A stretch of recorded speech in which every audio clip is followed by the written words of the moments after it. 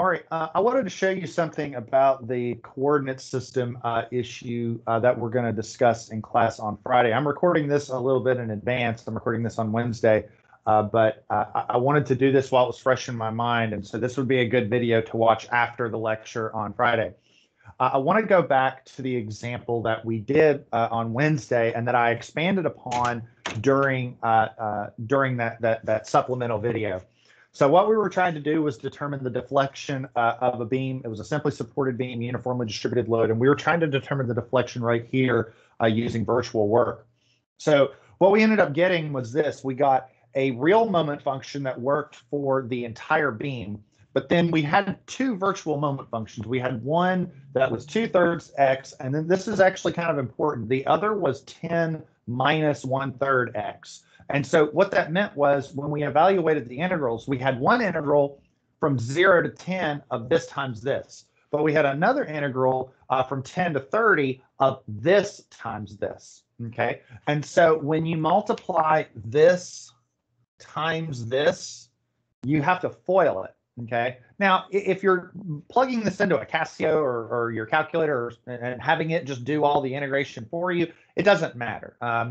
The calculator doesn't care. But if you're doing this by hand, there's something that you might want to consider, and that's looking at two coordinate systems. So let's take this this beam, and now let's expand upon looking at two coordinate systems. So in class on Friday, we're going to discuss how you can take a coordinate system and move it, and it really doesn't matter. I could take this coordinate system and move it here. I can move it here, move it here. It doesn't matter.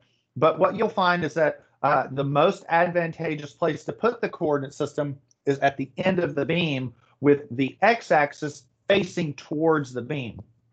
So for this problem, you could have the coordinate system over here with the x-axis facing towards the beam, or you could have it flipped, okay? And you could have the x-axis facing this way towards the beam. And you might think to yourself, why would you do that? Isn't that making it too complicated? Actually, it's not from an algebra perspective. It's actually making it easier, and I'll show you why. So here's your virtual moment function. And again, your moment diagram is piecewise linear. It goes up here and then down there. Well, if we look at M1 was just defined as 2/3 x, okay? And the reason it was just 2/3 x and there wasn't, like a plus 10 or a number was because it was going through the origin. So the x-intercept was 0. And so that made a little bit of the algebra kind of easier for us. So what I propose is that we use that function that we got before. We had 2/3 x. We use the 2/3 x, but I'm going to call that x1. And I'm going to define a new coordinate system, x2, going this way. So we'll have an x2 this way, and then this will be x1 going that way. The reason why is because if I use this coordinate system for the moment diagram on this side, keep in mind, again, the moment diagram is going to come up and go down like that. If I use this coordinate system for this function, then instead of 10, instead of that pesky little 10 there, the 10 disappears because according to that coordinate system, the moment function goes through the origin. Now, you have to kind of be a little careful on this because you're flipping the axes.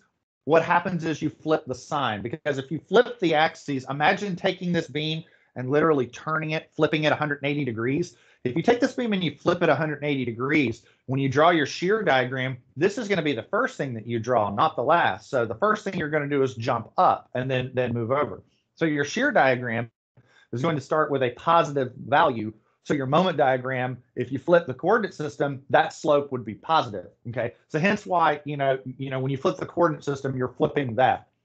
Now, why are you flipping this, but not flipping the signs here? See, the nice thing about flipping the coordinate system is that the beam is symmetric. So whether you look at it this way or look at it this way, you're still getting the same beam. Why does this not change? Because of the distributed load. The distributed load is acting downward across the entire beam, regardless if you have the beam flipped this way or this way. So regardless of how you flip it, when you cut a section and look towards the support, you're always going to see that negative value of that load going downwards. That's why you get the same function. So a new way of setting up this integral is like this. So what we'll do is we'll integrate, this function times the moment from 0 to 10. And this function, instead of going from 10 to 30, we'll just integrate from 0 to 20 because it's not with respect to x, it's with respect to x1 and x2, okay? Different coordinate systems mean different variables. Why? Now, think that by doing it this way, you're going to make two things easier on you. I want to go back to the first thing is the foiling. If you do this by hand, what you're going to find is by doing it this way with two coordinate systems, you're not going to have to foil this times this, just like you didn't have to foil this times this. Makes the math a little easier.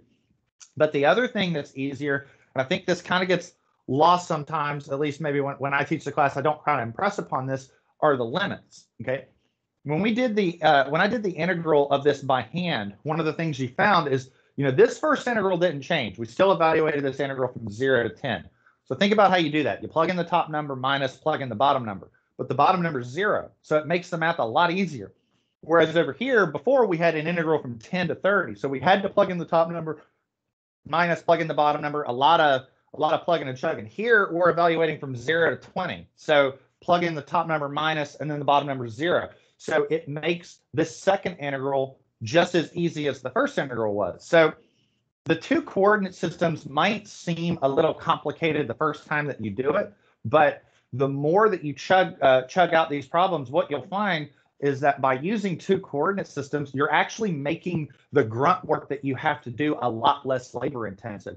You're not having to FOIL, and you're using more integrals with a base limit of 0, evaluated from a to b. If that a value can be 0, it makes chugging out the integrals a lot easier to do.